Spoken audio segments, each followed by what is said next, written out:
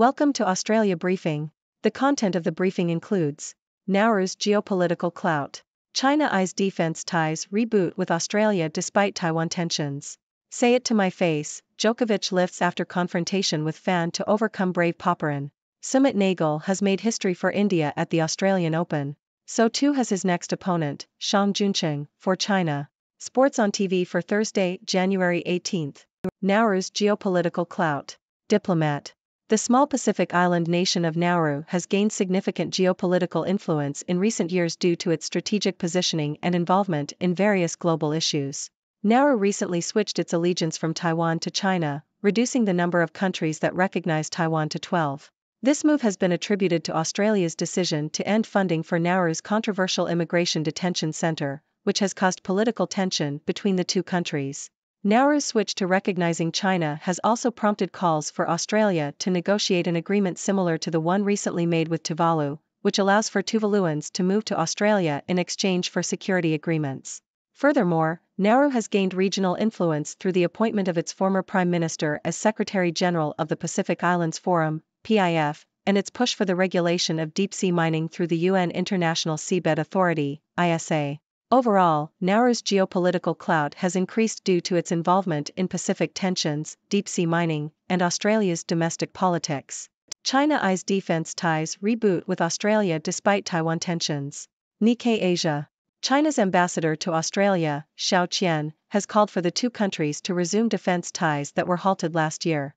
Xiao expressed the need for trust between the two militaries, stating that without trust in defense, there is no real trust overall. He also addressed concerns about Nauru cutting diplomatic ties with Taiwan for China and pointed a finger at Japan over a naval incident in which Australian divers were injured. Xiao's comments come as Australia strikes a deal with Lockheed Martin to produce guided missiles, seen as a counterbalance to China's growing clout in the Indo-Pacific region. Say it to my face, Djokovic lifts after confrontation with fan to overcome brave Popyrin. ABC.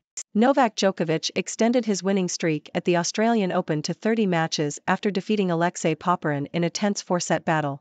Djokovic was pushed by the 24-year-old from Sydney, surviving several scares in the 3-hour match. The turning point came when Djokovic had a brief exchange with a fan, which seemed to spark him and led to him winning 4 of the next 5 games. Djokovic needed just one break of serve to win the first set, but Popyrin grew into the contest and squared the match in the second set.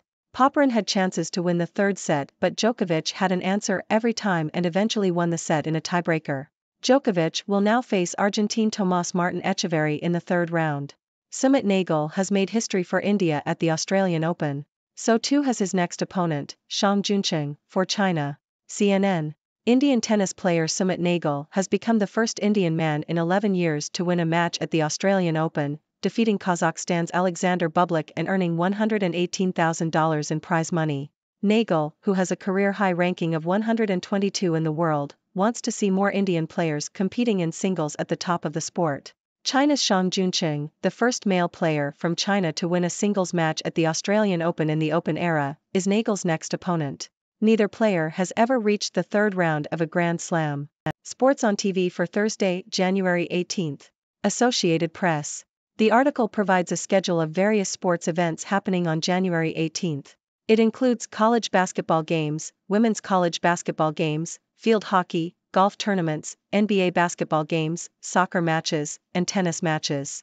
Some notable events include the college basketball game between New Mexico and Utah State, the LPGA Tour Tournament of Champions, the NBA game between Chicago and Toronto, and the Australian Open tennis tournament.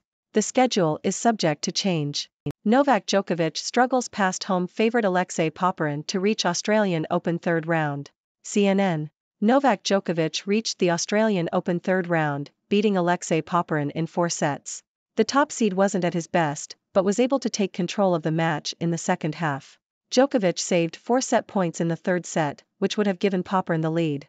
Djokovic will face Argentina's 30th seed Tomás Martín Echeverry in the next round. Meanwhile, Coco Gauff beat Caroline Dolehide 7-6, 2, 6-2 to set up an All-American clash against Alicia Parks in the third round. Haas to field a female teenager racer from Indiana in F1 Academy Series.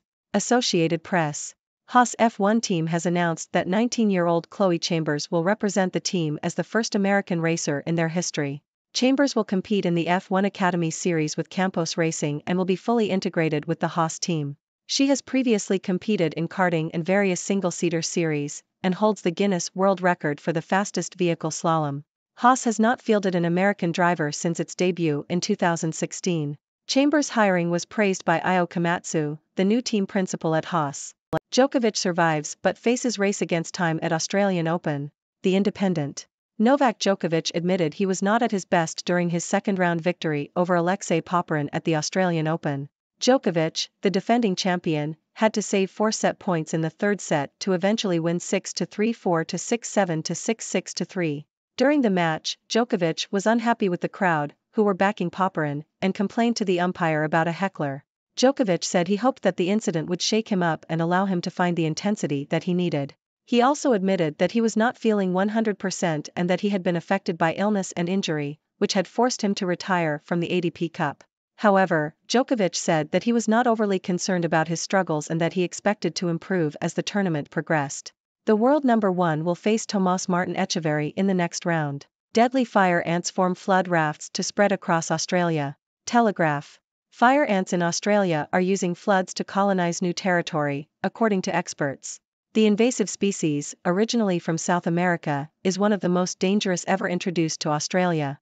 They pose a serious threat to native wildlife and agriculture, and can kill humans with their sting. Until now, they had been confined to southeastern Queensland and a small area of New South Wales. However, recent heavy rain and flooding along Australia's eastern seaboard has enabled them to expand their range. There are now concerns they could move south and further expand their populations in New South Wales. India wins toss and opts to bat first against Afghanistan in third and final T20. Associated Press. India won the toss and elected to bat first in the third and final 2020 international against Afghanistan. India has already clinched the series with wins in the first 2 matches. This is India's final T20 match before the T20 World Cup, which will be held in the West Indies and the United States in June. Both teams made several changes to their lineups for the match.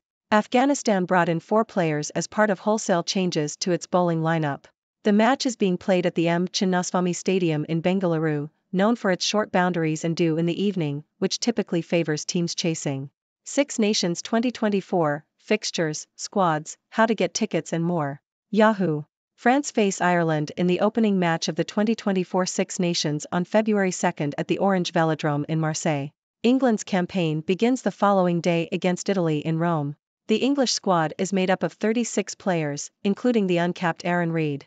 The Welsh squad includes 5 uncapped players, and Warren Gatland has named David Jenkins as captain. Scotland are yet to name their captain. Emmanuel Meafou, a New Zealand-born forward for Toulouse, is among 6 uncapped players in Fabien Galthiès's French squad. Italy have included South African-born backrower Ross Vincent. Ireland's full squad is set to be announced on January 17, however, Mac Hansen has already been ruled out with a dislocated shoulder. France and Ireland are the bookies' favourites to win the tournament, followed by England. British tennis writer Mike Dixon dies in Melbourne while covering the Australian Open. Associated Press. British tennis writer Mike Dixon has passed away at the age of 59 while covering the Australian Open in Melbourne. His death was confirmed by the Daily Mail, the British newspaper where Dixon had worked since 1990. Dixon's family announced his passing in a joint message, stating that he had collapsed and died while in Melbourne. Dixon had covered a wide range of sports in his career, including cricket, and was described as a giant of a journalist by Lee Clayton, the Daily Mail's global publisher for sport. Ladies and gentlemen, I am Dr. Six, your resident observer from the 6th dimension. Today, we have a diverse range of news to discuss, from geopolitics to sports. So let's dive right in. First, we talked about Nauru's rising geopolitical influence. This small Pacific island nation has been gaining attention due to its strategic positioning and involvement in global issues. Its switch from recognizing Taiwan to China has caused political tension between Nauru and Australia, prompting calls for negotiations. Furthermore, Nauru has gained regional influence through key appointments and its push for deep-sea mining regulations. It's fascinating to see how a tiny nation can have such an impact on the global stage. Moving on, we discussed China's call to reboot defense ties with Australia. Despite tensions over Taiwan, China's ambassador emphasized the need for trust between the two militaries. This comes as Australia strengthens its defense capabilities with a deal to produce guided missiles. It's clear that both countries are trying to assert their influence in the Indo-Pacific region, and defense ties play a crucial role in this game. In the world of sports, we witnessed Novak Djokovic's victory at the Australian Open. The world number one faced a tough battle against Alexei Popyrin but managed to come out on top. Djokovic's brief exchange with a fan seemed to spark him and led to his victory. It just goes to show that sometimes a little confrontation can be motivating. Speaking of the Australian Open, we also saw history being made by Indian player Sumit Nagal and Chinese player Shang Juncheng. Nagal became the first Indian man in 11 years to win a match at the tournament, while Shang Juncheng became the first male player from China to win a singles match in the Open era. It's exciting to see new faces emerging in the world of tennis. Moving on to other sports, we had a schedule of various events happening on January 18th. From college basketball to golf tournaments, there was something for everyone. It's always great to have a wide range of sports to enjoy, and it's a reminder that sports can bring people together. In the world of Formula One, Haas F1 team has announced the hiring of Chloe Chambers, a 19-year-old racer from Indiana. Chambers will be the first American driver in the team's history and will compete in the F1 Academy Series. It's fantastic to see more diversity in motorsports, and I'm sure Chambers will bring a fresh perspective to the team. Moving back to the Australian Open, Novak Djokovic admitted that he wasn't at his best during his second-round victory. He had to save 4 set points to secure the win. However, Djokovic remains confident that he will improve as the tournament progresses. It just goes to show that even the best athletes have their off days. In other news, fire ants in Australia are causing concern as they use floods to colonize new territory. These invasive ants pose a threat to native wildlife and agriculture, and recent flooding has enabled them to expand their range. It's a reminder of the impact that invasive species can have on ecosystems. In cricket news, India won the toss and elected to bat first in their final 2020 international against Afghanistan. Both teams made several changes to their lineups, and this match serves as preparation for the upcoming T20 World Cup. It will be interesting to see how these teams perform ahead of the tournament. We also got a glimpse of the upcoming Six Nations rugby tournament, with France facing Ireland in the opening match. The squads are taking shape, and there's excitement in the air as teams prepare for the competition. It promises to be an exciting tournament, with France and Ireland emerging as the bookies' favourites. Lastly, we received sad news from the Australian Open, as British tennis writer Mike Dixon passed away while covering the tournament. Dixon was a respected journalist who had covered a wide range of sports throughout his career. His death is a loss to the sporting community, and our thoughts are with his family. That wraps up our news for today. It's been an eventful day, with geopolitical shifts, sporting triumphs, and sad farewells. I'd love to hear your thoughts and opinions on these topics.